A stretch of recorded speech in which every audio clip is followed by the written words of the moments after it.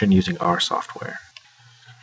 If you're interested in skipping ahead, I plan to go through the following. So we're going to go through the LM function, which is the function in R that does regressions, and then near the end we'll do kind of add two complicating things. We'll add an interaction effect and add a quadratic variable to the regression. Also, if you need help downloading and installing R software, R is just a free, popular statistics software, or if you need help loading data or you want more econometrics resources, I'll be sure to drop in the video description links to those things as well. I'll also be sure to post the R code to the video description as well. So let's move over to R. Let's get it up and loaded. The first thing I like to do is start up a new script window. So I'm going to do my code inside here, and then we'll see the effect of that code as we run it in the R console. 1 second. Great. First we need, let's load the data and have a look at the data. So once again, the data and the R code for this video are going to appear in the video description. So let's run it. Notice that throughout the video I'm going to be clicking this button right here, which appears like two planes and a little arrow key. It means run the code that's on this line. So by clicking this, I've run that code and loaded this data into an object called wage data. So here I've assigned the object wage data to this data file. So first what we want to do is just kind of have a quick look at what the data looks like. So we're going to use this function str. And it tells us that in this data file, the CSV file, there's 335 observations with 4 variables. Our 4 variables are wages, education, experience, and age. It tells you that these are all integers for these 4 variables, and it kind of gives you the first few readings. So wage here is 5,100, 49, 4,950, so on, going down all the way to the 534 observations. Summary is also pretty useful. So here for wage, education, experience, and age, it gives you some basic information. So like the average or the mean wage here is 9,000. So I'm not sure if it can't be annual and it can't be monthly. So I'm not sure what wage data. I think this is actually from real data, but anyway, education on average is 13 years. So that's slightly less than high school or slightly more than high school. Average experience here is 17 years and average age here is 36. So the model I want to run the regression on is going to be the following. So we're going to have wage as our dependent variable. Is a function of these other explanatory variables. So how do we convert this model into a command that R could then work with and then run the regression on? So we're going to use the LM function just to kind of give you a sense of what LM is. You could do question mark and then the function you want to learn about. By running this code, it's going to open up a little web page and it gives us some information about the LM function. So we're going to be using the LM function, and LM stands here for linear model, and it's a function that does the OLS regression within R. So how do we use the LM function? First, we're going to need to convert our model into a language that R can deal with. So wage here is our dependent variable or response variable. That is what we're going to start off with. So for example, if we wanted to do a log level regression, we do something like this. Rather than wage, we do log wage. Since we're going to do a level regression, we just have wage standing in there. Next, we have a little tilde that separates the dependent variable from the independent variables of the model. And since the model has education plus experience and age as explanatory variables, we'll type those in to the rest of this section here.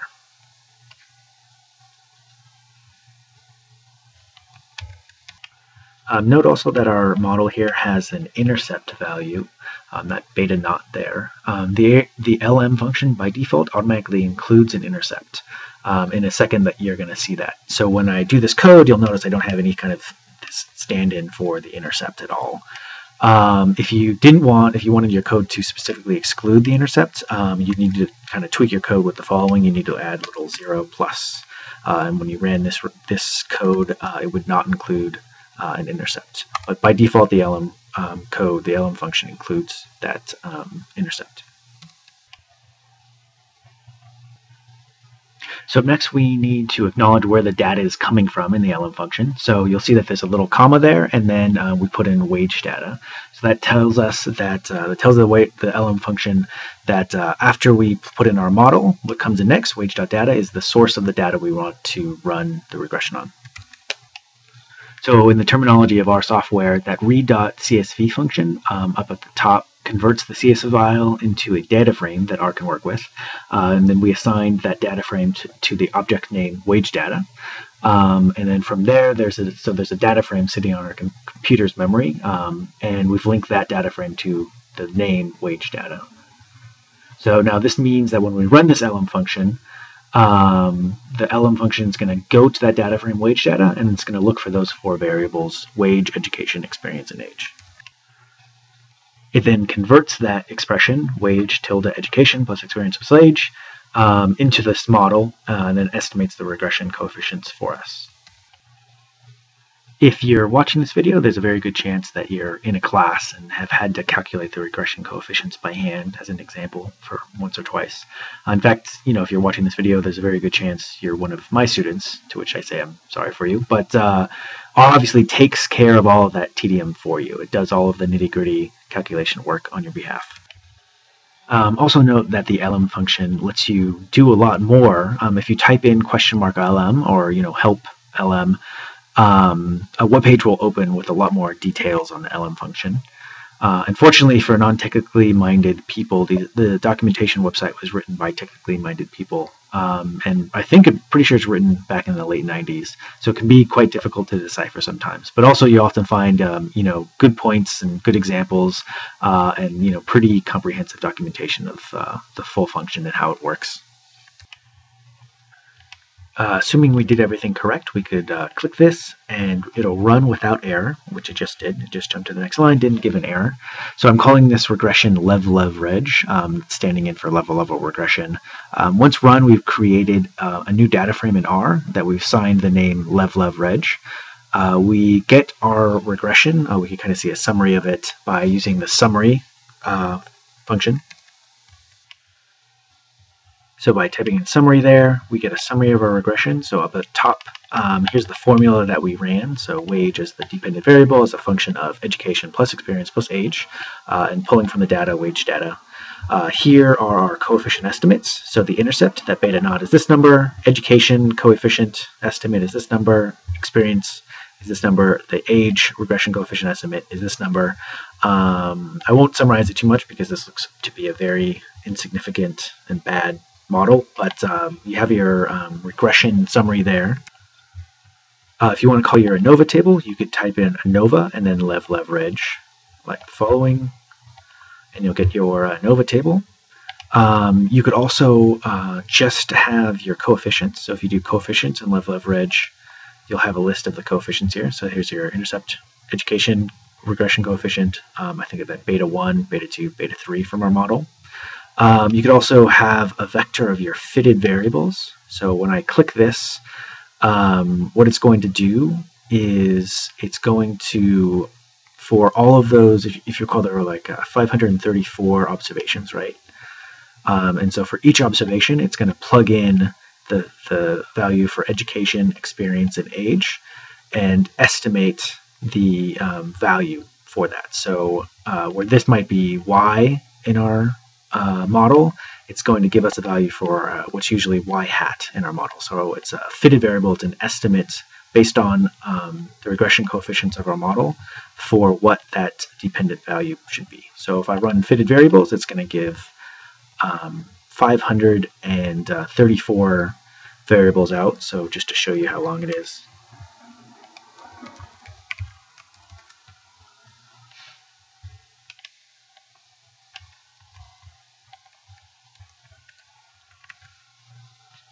So you can see there's 534 for each fitted value for each observation.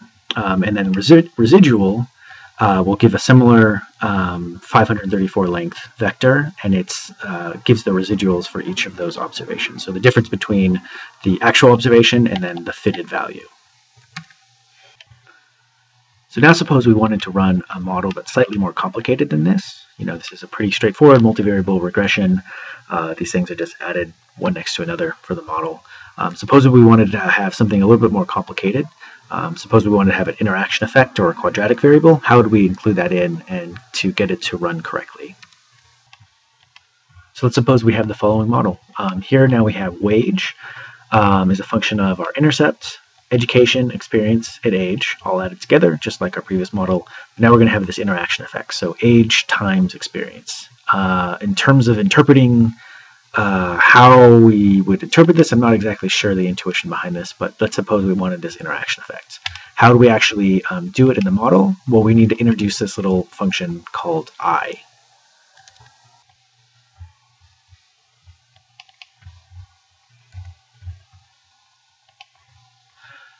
So I stands for inhibit, or as is. It ensures that anything inside the parentheses, I and then parentheses, anything inside that is going to be treated as a single column. So let's go back to that model we started off with. We would put in this as the code. So we now have wage, our dependent variable, is explained by education plus experience plus age plus I times education times age. So let's run this real quick and see the result. So we're going to call it lev-lev-reg2.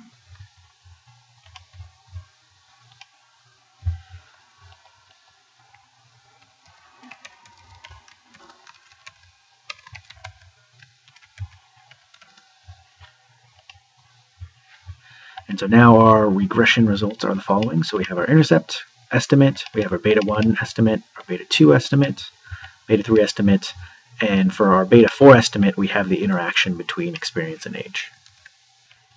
The big reason why you should use this I and then parentheses function when combining multiple variables is the following. It will ensure that you run the regression correctly. So take the following example. So we're going to call this lev-leg-reg3. So you have wage as a function of education plus experience times age.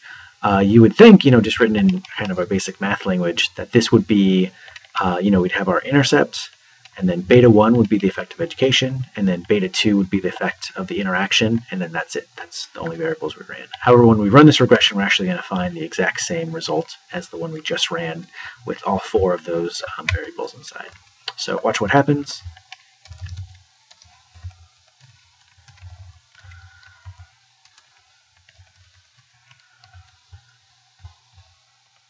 So running this, we get the following regression, which gives the exact same result as we had just above, up here. So you can see the same intercept values.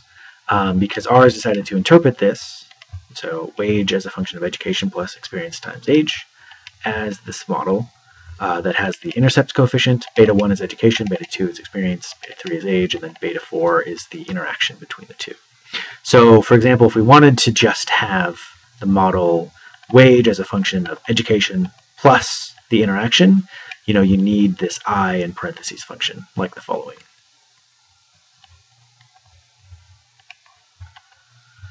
So if we wanted to run this model right here, where our beta 2 is just the interaction effect and our beta 1 is just this, we need to be sure to always use that I parentheses kind of feature to make sure that it combines all of that into a single column, because this type of thing might give you a confusing result, the result that you didn't quite intend. So when we run this, I'm going to call it reg4.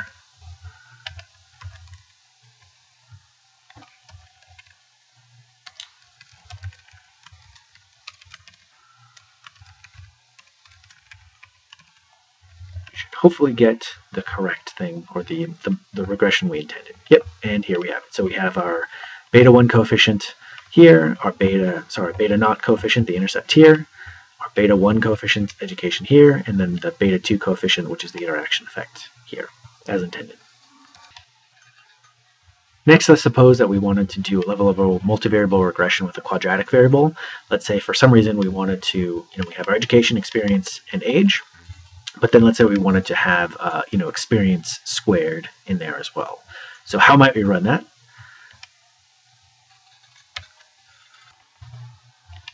So your first thought might be to run the following. And let's see what happens when we run this. So we have wage as a function of education plus experience squared time plus age from wage data. So it would seem that this would do it correctly, but it won't. I'll show you why. Call this level average 5. What happens is it just runs the following regression, so education, experience, and age. It just completely skips out on this. So how do we run the regression? Well, once again, we need to use the little as-is feature. So we're going to do the following. I'll do level average 5 to show you how to do it correctly.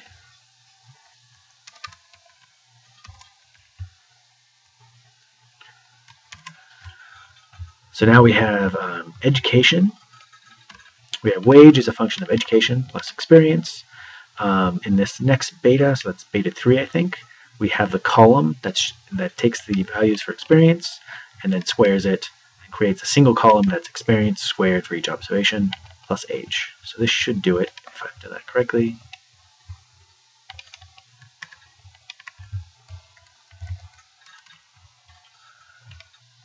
Yep, and that's it.